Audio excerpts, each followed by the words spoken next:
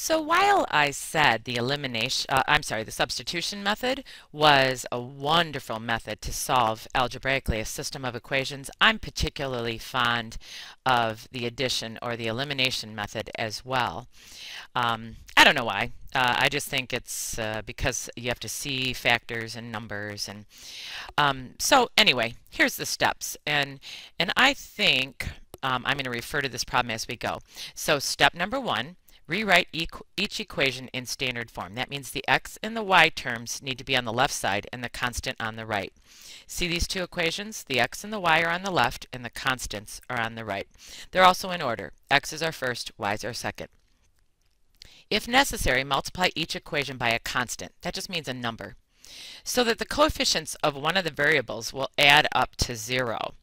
So do you see this letter y? The coefficients of the letter y in question number 10 are 1 and a -1. They are already ready, and their coefficients will add up to 0.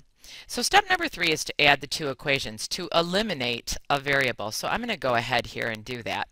So you just add, remember this is equal to this, and this is equal to this. So when you add the left sides and add the right sides, you're adding equal things. So this 1x and this 2x adds to be 3x. This 1y and a -1y is gone. 11 and 1 adds to be 12, and then you solve for the variable that's left because you eliminated by the addition method one of the letters, and x is equal to 4.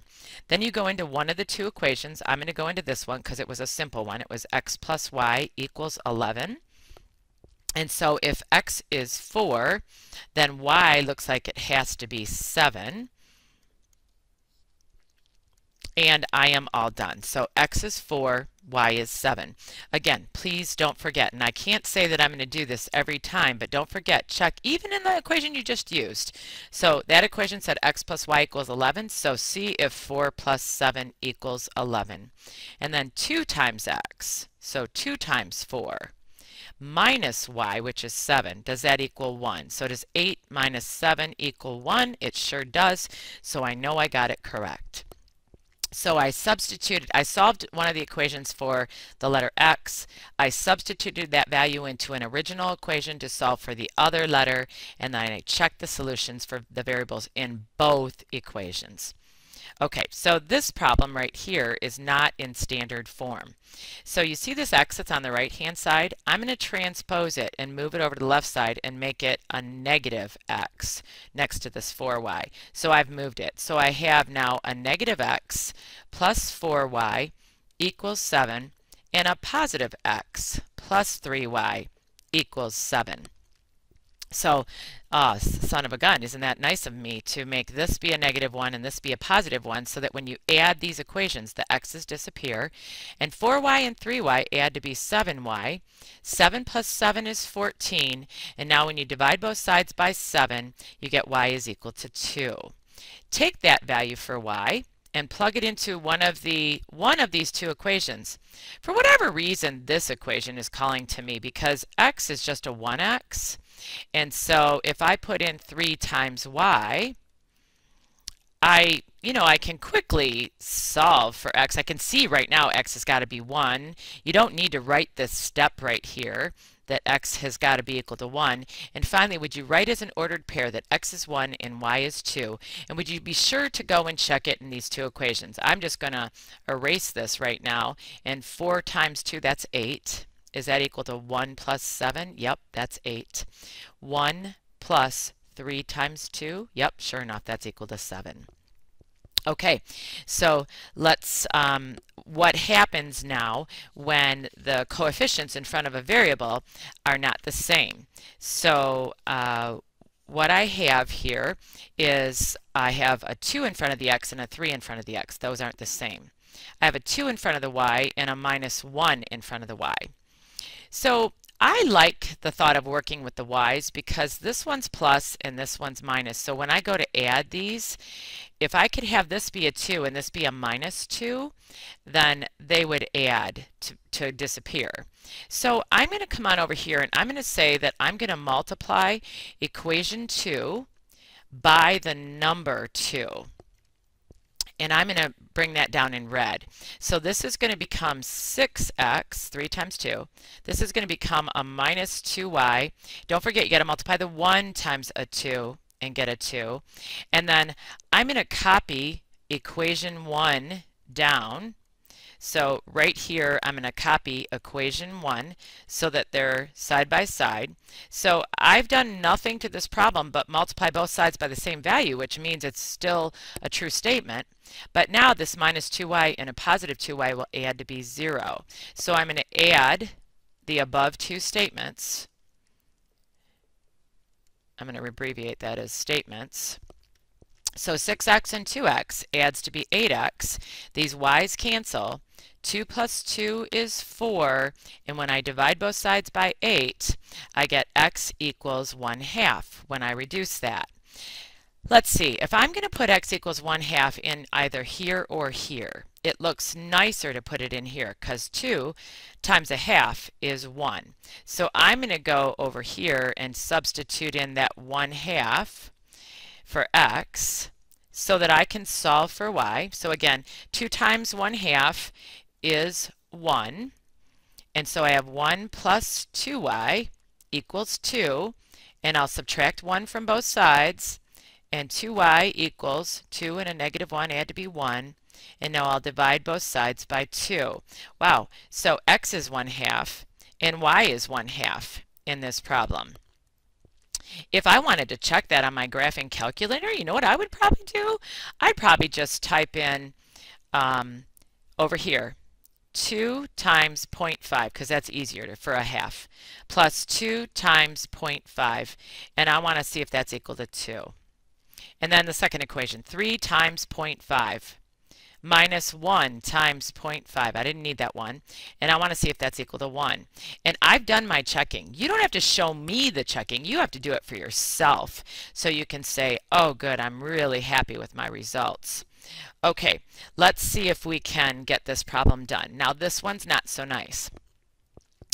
I can make these become 10s by multiplying this equation by 2 and this equation by 5.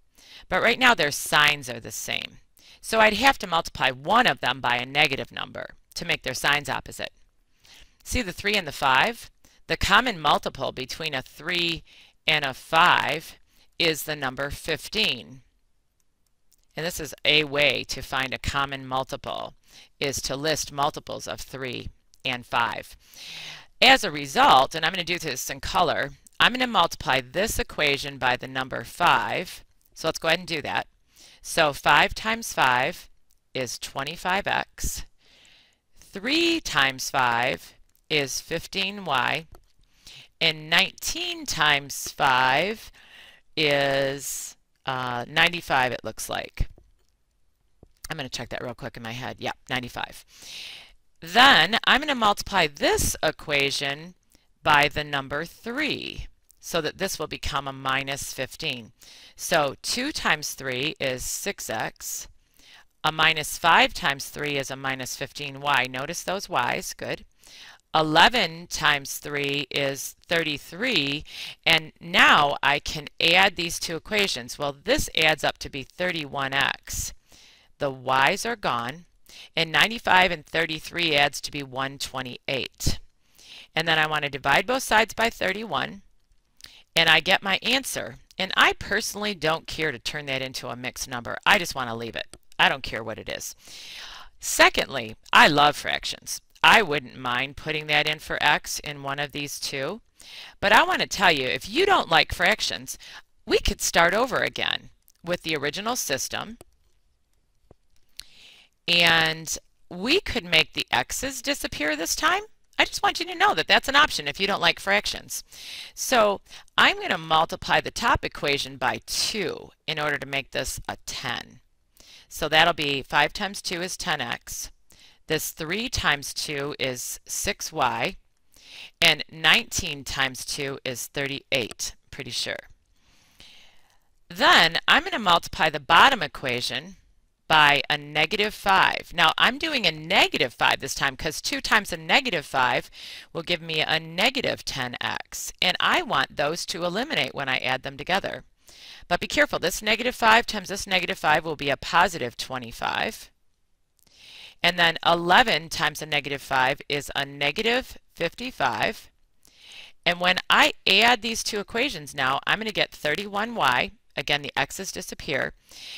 38 minus 55 is, I think, 17 negative. And then I divide both sides by 31 to solve for y. And so y is equal to a negative 17 over 31. My ordered pair is 128 over 31 and a negative 17 over 31. And I'm going to see if I can grab my calculator here. And I'm going to have to just remember the other fraction. So right here, I'm going to go 5 times 128 divided by 31. And then plus 3 times, and y was a negative 17 divided by 31. I'm cheating, you know, I just don't want to deal with the fractions, and I want to know if that equals 19. That's close enough. Oh, and you know what? It probably would be 19 if I had typed a 31 right here. I typed a 17 divided by 30. I bet it would be exactly 19. So I was kind of surprised, to be honest. 2 times, I'm doing the second equation, 128 divided by 31. And then right here, minus 5 times y. Minus 5 times, and y was a negative 17 divided by, I'm going to do the 31 this time. And I hope that's going to be 11. Exactly, so it was supposed to be 11. I'm sure that one would have turned out to be 19. I'm going to stop there. This is solving a system of equations by elimination. We'll come back and start up with number 14. You might try that on your own while you're waiting.